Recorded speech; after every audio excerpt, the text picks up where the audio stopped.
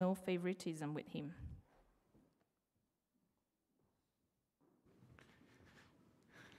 Thank you, Hilda, for reading.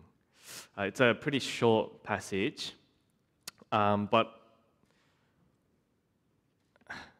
9 verses, but probably way too much to really talk about everything in detail because there's just so many implications that come out from these verses. So I'm going to try my best to help us just think about it and see some principles and what these verses might mean for us. And it's a good thing that we have Harry doing the different seminars over the year. I think these are things that we're going to have to continue to think about.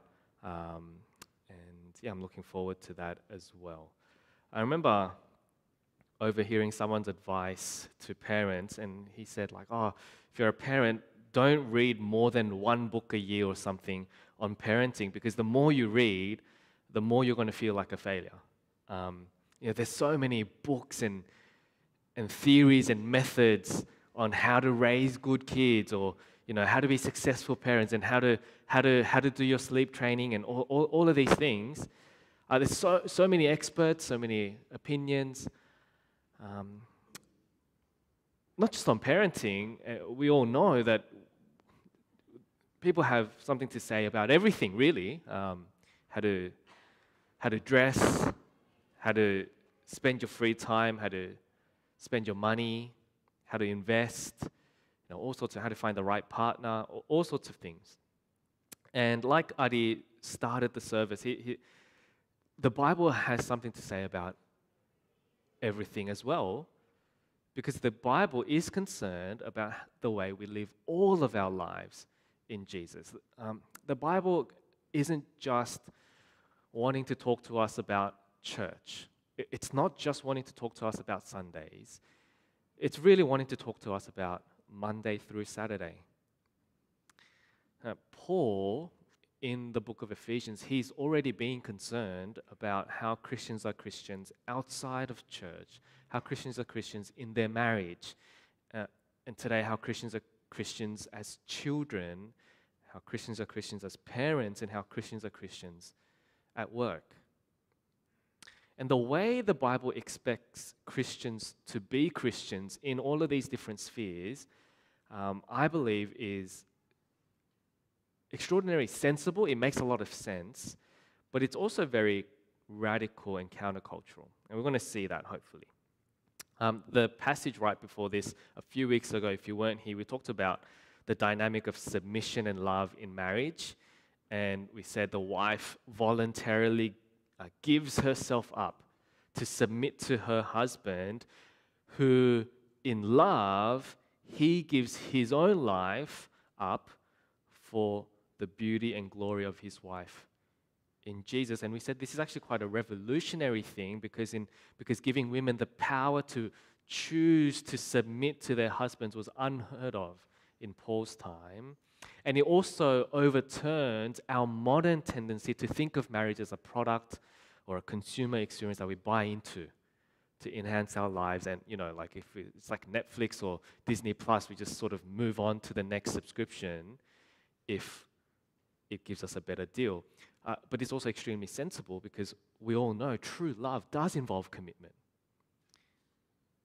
It's what we're all looking for, and only do we really find it in the Bible's explanation of marriage.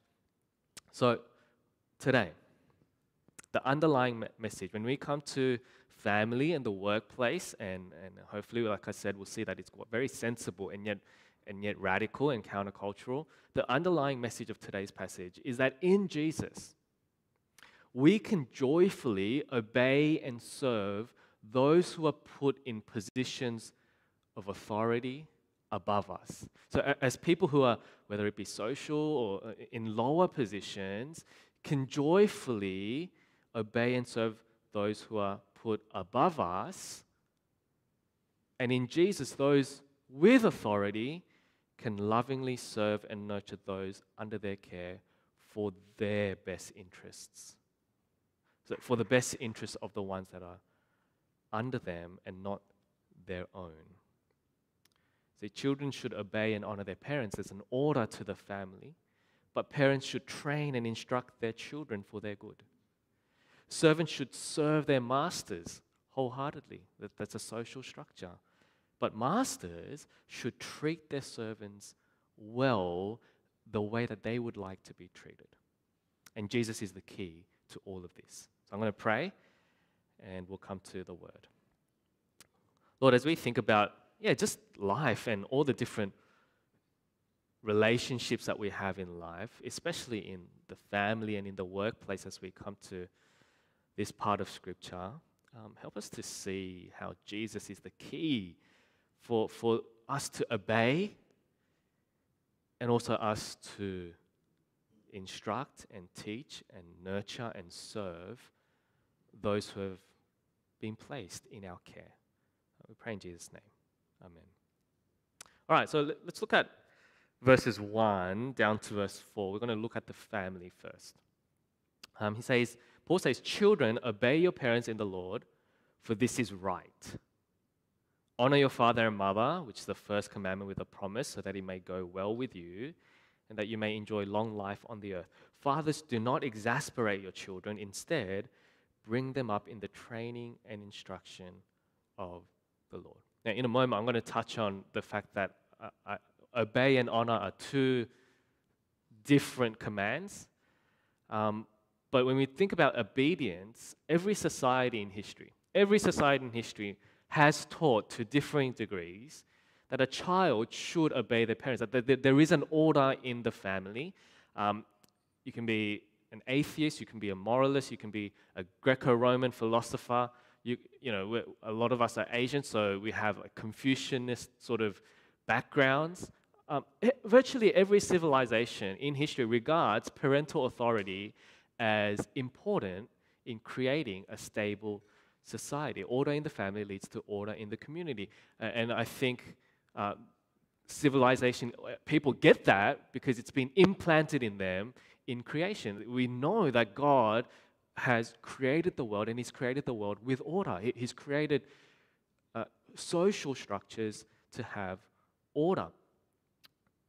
But the Bible teaches the relationship between parents and children, I think, in a really different way than to the world. And it says two things about children and parents. And it says that a child's obedience to his or her parents is actually a part of a greater reality of a child's obedience to Christ. A child's obedience to parents is part of a greater reality of that child's obedience to Christ. And the second point is, which we'll come to later, that in order to facilitate this, in order to nurture this, parents are not to exasperate their children, but instead raise them up in the Lord. But let's think about the children first. What does the Bible mean when it says that a child's obedience is part of a greater reality of an obedience to Christ? It means that for children to obey their parents, or for children to be taught to obey their parents, isn't only done because that's the peaceful thing to do. It's not only done because it's the morally correct thing to do. It's done and it's taken seriously because it's the God-honoring thing to do. It's the God-honoring thing for a child to obey their parents. It's a God-honoring thing for a child to be taught to obey their parents. There aren't many children here, but if you are a child, as adults, we are still children of our parents, but obeying your parents is more than just obeying your parents. Obeying your parents is really about obeying Jesus. And so for most of us here who are parents, we need to frame the way we teach our children in that sort of framework. Every opportunity that we give our children to obey is an opportunity for us to help them obey Jesus. Of course, that means also that you can't give them opportunities to obey that are contrary to Jesus. That you can't be giving them opportunities to obey that are going to actually turn them away from Jesus. To honor your father and mother is the fifth commandment. sometimes the 10 Commandments are divided into two parts. Some people will divide it into like a 4 and 6 split. So the first 4, they talk about God. The next 6, they talk about people.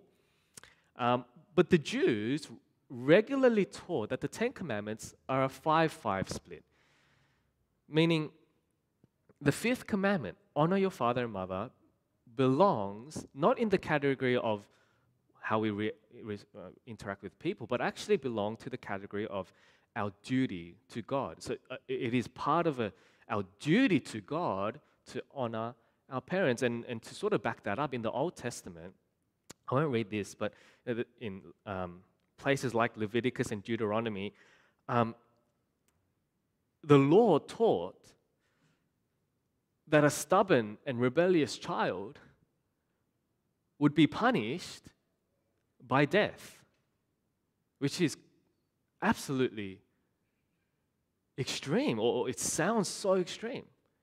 But that's how serious God is about obedience to parents. Rebellion against parents was seen as a pretty almost tantamount to rebellion against God in idolatry. The New Testament does basically the same thing. The New Testament condemns disobedience to parents. It says disobedience to parents is a mark of a fallen society that's given itself up to godlessness. That's a remarkable thing for the Bible to say. And he tells us something about maybe, on one hand, the way many children are raised today.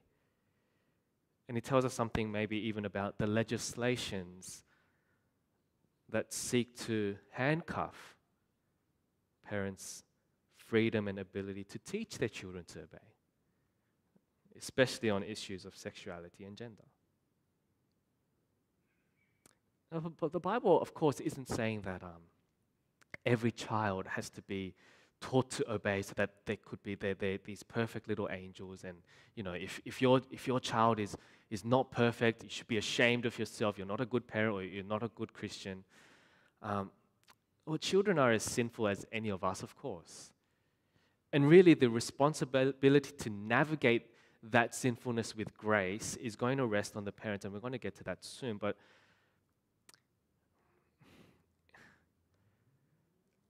we have to also realize that the words obey and honor aren't always going to be the same thing. There are times where to obey your parent, or the way that a child is taught to obey their parents, isn't actually the most honorable thing. We always have to place obedience in the context of the ultimate lordship of Jesus. Children obey their parents because of, and children obey their parents in submission to, ultimately, Jesus. They have to be loyal to Jesus as part of their loyalty to their parents. In Jesus, children can submit to and obey the parents. And we can teach this. Children can be taught to submit to and obey their parents, even if those parents aren't perfect all the time, because we can actually teach them about Jesus. We can teach them that in Jesus, there is a loyalty to Jesus that is reflected in our loyalty to our parents, in our obedience to our parents. But if there are parents who should be disobeyed, if there are parents who should not be obeyed, because in Jesus, we know that what those parents instruct or teach is wrong and evil, then the Bible does not force children, and it does not force us to be helpless victims of evil and abuse, because we know our primary loyalty is to Jesus. There comes a point when children become adults, and most of us here are adults. And as adults, you have to learn independence. You have to learn to be able to make your own decisions. And that will mean that at some point, children will have to learn whether to obey or not to obey. They will have to learn what is the most God-honoring thing to do. Will it be to obey, or will it be to not obey? And I think more than obedience, the real attitude that that children need to learn is honor. Obedience falls under the category of honor. Honor means respect. It means respecting a parent's wisdom enough to seek and heed their advice wherever possible. And especially when you reach an age where, as an adult, I need to make my own decisions, you can still do that and yet respectfully disagree with them. You can reach a point where you can say, I want to respect you, I'm going to seek your advice, but I'm also going to be able to communicate with you why I can't take that advice in the way that you gave it to me, because in the Lord, I don't think that is right. Of course, honoring parents also means caring about them,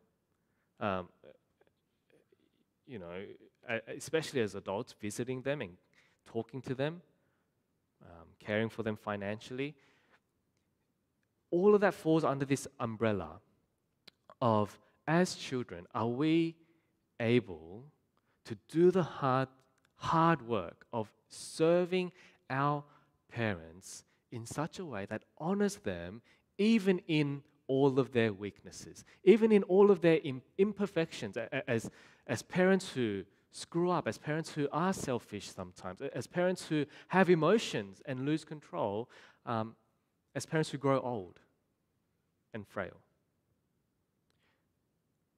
Do not allow yourselves as children of your parents, and do not allow your children to grow into children who are comfortable with disrespecting their parents or disrespecting later on their parents-in-law by neglecting them or ignoring them or failing to communicate with them.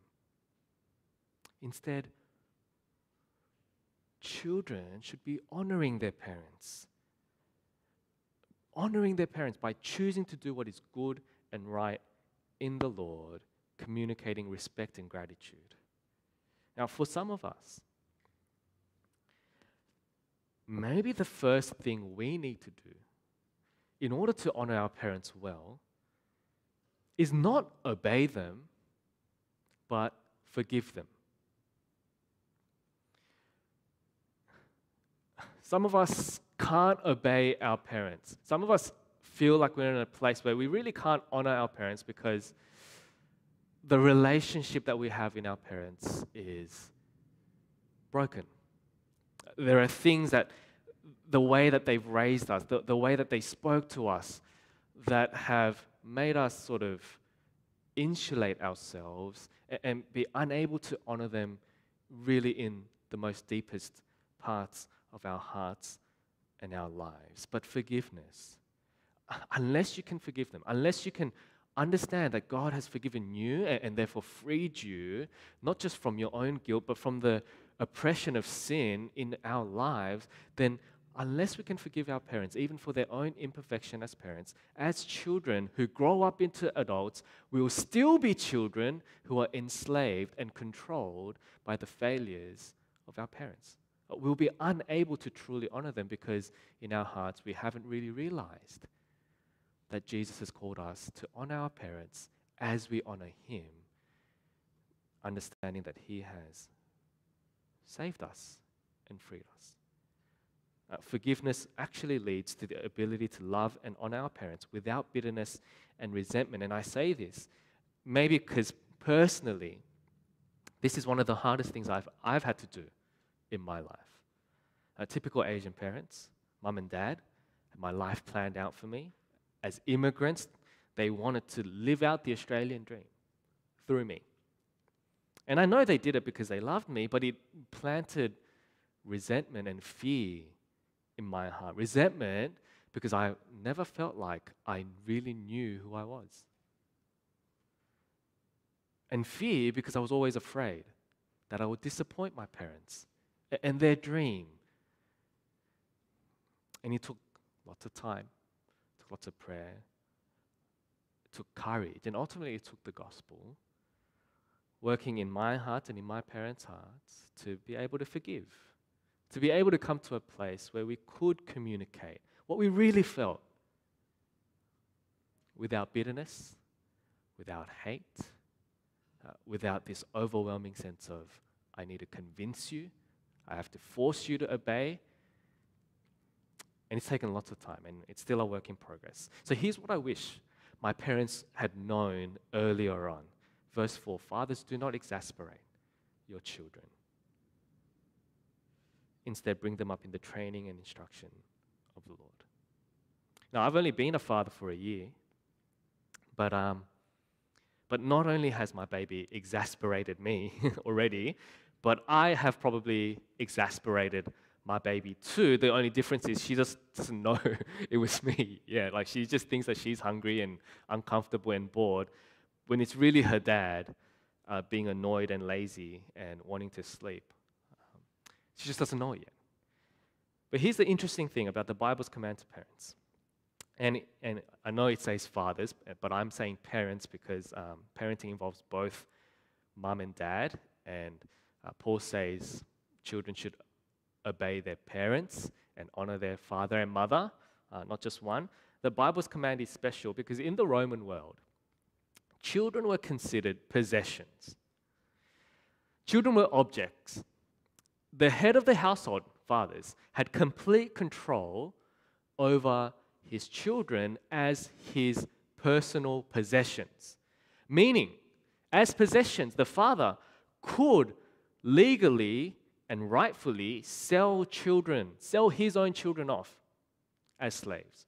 He could make them work in his fields. He could take the law into his own hands. He could punish them as little or as much as he wanted, to the point where it was completely fine for a father to inflict the death penalty on his own child. You know, historians say that one of the ways this sort of authority was abused was often little boys were preferred as children over little girls. Maybe they could grow up and be a bigger part of society maybe. And so it was common practice that when a girl was born, often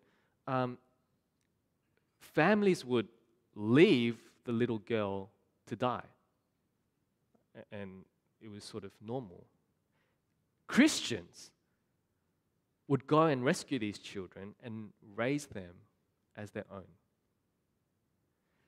So Paul is writing in a time where parents had absolute authority over their children as their possessions. Children were the parents to do with whatever they wanted. I think today we have a problem on the opposite side, where children have absolute authority over their parents, and maybe even our society encourages that. But the Bible says no to both of those. The Bible says no. Children aren't the possessions of parents to do with whatever they want, and children aren't the possessions of themselves to do with whatever they want either. Because the Bible really says that children are the possession of God. See, if children aren't possessions of parents, children aren't yours to live out your fantasies. Children aren't yours to use as an emotional bucket to just lash out. Children aren't yours to neglect, and children aren't yours to overly control.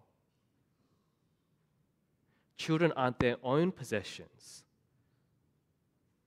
to do with themselves whatever they want. Children are God's possessions, and therefore need to be raised and nurtured in a way that honors God. Paul says, don't exasperate your children. The dictionary says to exasperate means to infuriate or provoke to anger. And I'm going to borrow from someone who wrote a commentary on the book of Ephesians to help us understand what this means. He says, don't exasperate your children. It's like saying this. It's like saying, don't force unreasonable demands on your children. Understand that they're children. Don't force unreasonable demands on them. Don't employ severe or relentless forms of discipline. Don't be inconsistent or unfair in the way you treat them. Don't speak to them in constant criticism or humiliation, because treating children in this way creates adults who are filled with resentment and anger and frustration that they may never be freed from. You're creating children who are always going to be children inside, traumatized children, filled with resentment and anger and frustration. Now, I know it's selfish, but there are many times when, as parents, we wish our children would be a finished product. We wish that our parents would just don't understand. Like, come on, like you're a year old, just sleep through the night or something like that.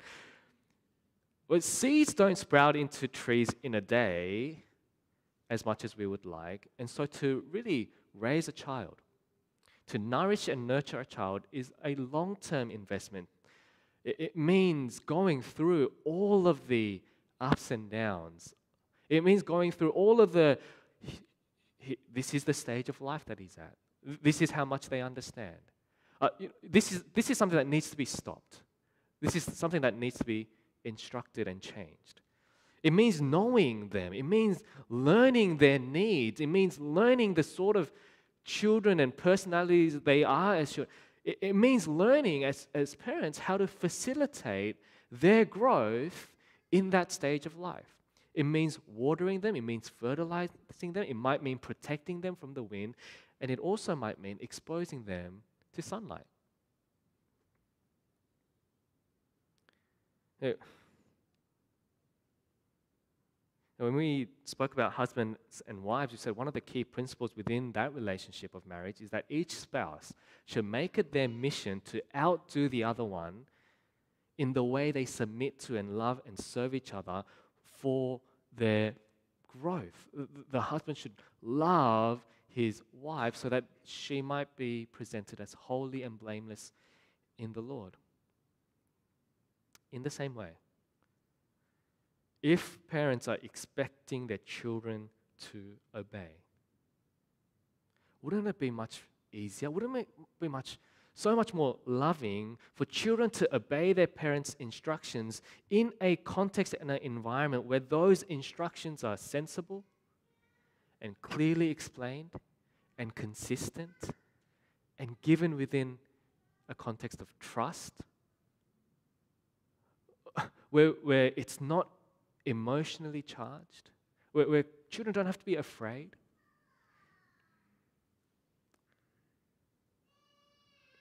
Someone said to nurture and raise and bring up a child in the Lord, in the instruction and teaching of the Lord, you need to do two things.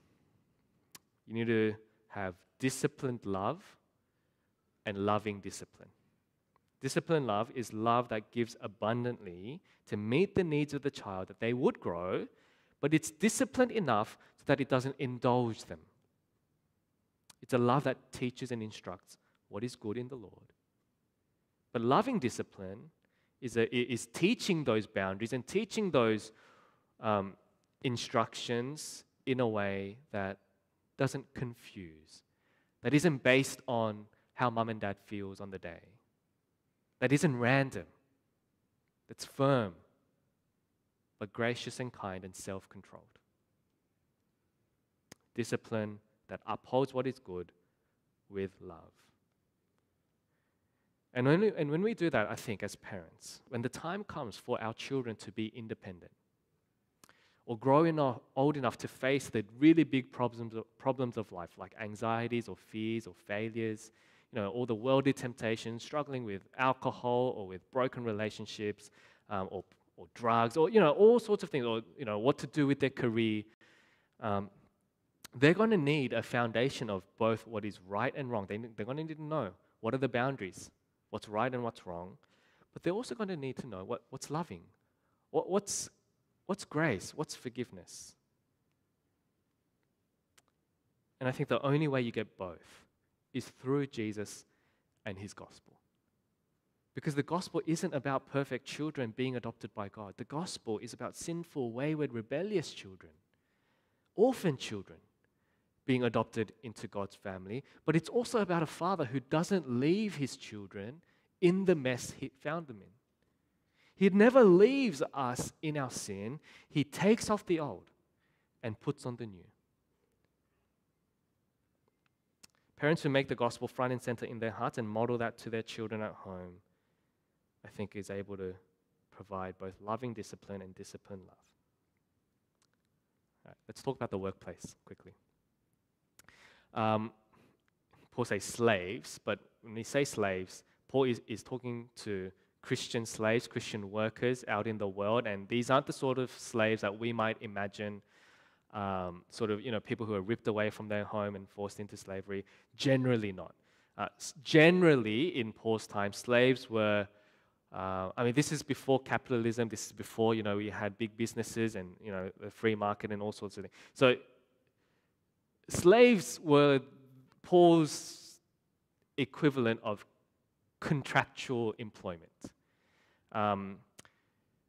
What people would do often is people would sell themselves off into slavery, which sounds crazy, but in reality for them, being a slave meant having stability in your workplace. You had work. You had a place to go.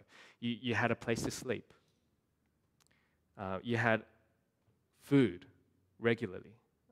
People sold themselves off into slavery for stability of life.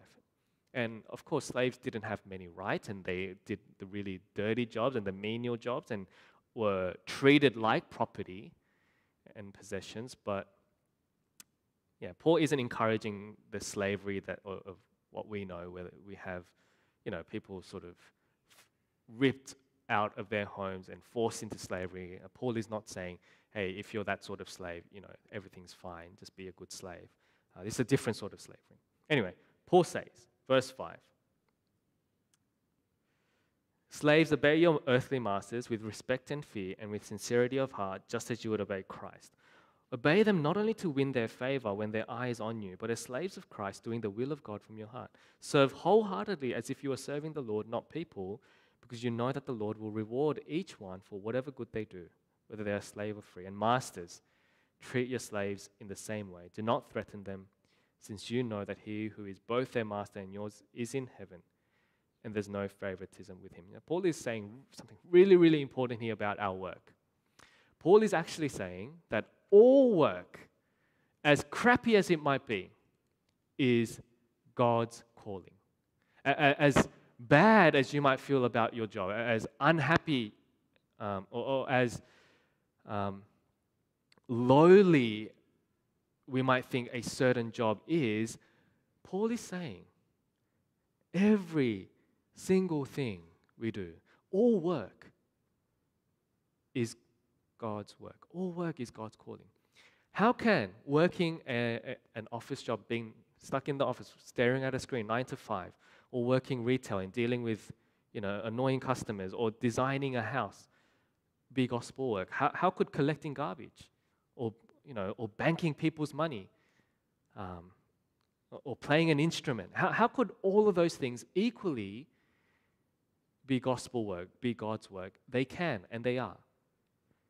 Because the gospel is about God redeeming everything in the world for his glory. The gospel takes everything that's in creation and says, this has meaning because I am putting every single thing in the world under Jesus' feet. I mean, if we think about it, the gospel tells us that God creates order out of chaos. So any job that creates order out of chaos is God honoring. It's gospel work, administration, management, planning, consulting. All of these reflect the character of God. The gospel tells us that God is creative. He designed the world and everything in it. He planned salvation. To design and to create beautiful, wonderful things, whether it be artwork or music or homes or websites, is a reflection of God and his gospel. The gospel cares about truth and justice. It cares about kindness and compassion. It cares about all sorts of things. Every job really points to the gospel. Jesus came as a carpenter, the son of a carpenter. Well, my parents would have said, "Oh my goodness, manual work." There was a sign. I went to tutoring college in high school, and the sign said, "Hey, if you don't study now, when you grow up, when it's hot, you're going to be working in a place that's hot, and when it's cold, you're going to be working in a place that's cold." So you want to be the opposite. When it's hot, you want to work in a place that has aircon. When it's cold, you want to work in a place that has a heater. But Jesus comes as the son of a carpenter. He's out in the sun all day. He doesn't work in the aircon. He doesn't work in the coolness of night. He doesn't. He redeems manual labor. He even redeems the role of a servant. He comes as a servant. He says, I came to serve, not to be served. And he exemplifies it by washing his disciples' feet. He does the most lowliest job reserved for the most lowliest of servants. Every single job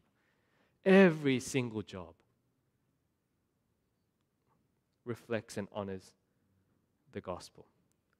And I think I don't have time, so I'm going to breeze through 4 things. I told you this is too much. All right, 4 things. This changes how we treat people. We don't treat people a certain way as a result of their job. If you look down on or belittle or mistreat someone, even your kids, or even yourself, because they go into a certain career that's simple or easy or not as great as you would have liked, then you have not understood the Bible. You haven't understood the gospel. Someone who knows Jesus will never mistreat or belittle people based on what sort of job they have or how much they earn. Secondly, it changes how we treat our own jobs. If every job or task is some form of gospel work, if it's supposed to be God's calling for our lives, that He is somehow redeeming the world through it, that He's reflecting Himself in our job, even if it's boring, even if we don't always enjoy it, then we can be thankful, no matter what job we have. And if your job is unfulfilling and you're not happy in your job, then please, yes, go get a new job, but learn to be thankful first. Thirdly, it changes how we treat our bosses. We have good bosses, we have bad bosses, we have bosses and companies that we believe, we should give all our best for this company, but this company, I'm not really feeling it. But if you're in the company, if you're in the job, the Bible says, serve your masters wholeheartedly. Why? Because you remember, you're not actually serving your master, your earthly master, you're actually serving Jesus.